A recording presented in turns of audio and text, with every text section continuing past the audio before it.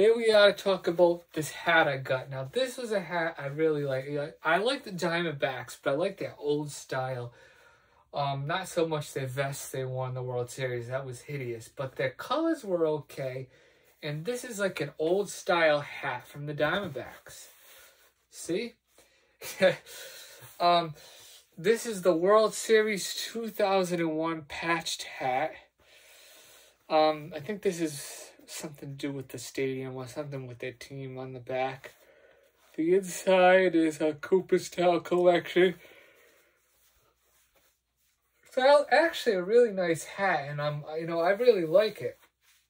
As we all know, the reason why I like the Diamondbacks is because they beat the Yankees in the World Series as an expansion team in 2001. They had two great pitchers, Randy Johnson and Curt Schilling. In my opinion, Randy Johnson was the better one, but you can say what you want. Curt Schilling is an idiot, and he screwed over my state, and he screwed over a lot of other people. And he just lashes out and speaks his mind to everyone and gets himself in trouble. So, yeah, whatever. So, the Diamondbacks made it to the World Series and lost to what? The Rangers? Was it last year or the year before? Whatever it was. I don't know. Baseball's tough to follow now. But I got the last hat my size, and that was it.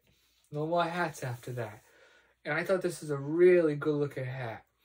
It's probably one of the best ones I have. And that's all there is to it. I do have another Diamondbacks hat, but that's a modern hat that I bought like several years ago, and it's not the same thing.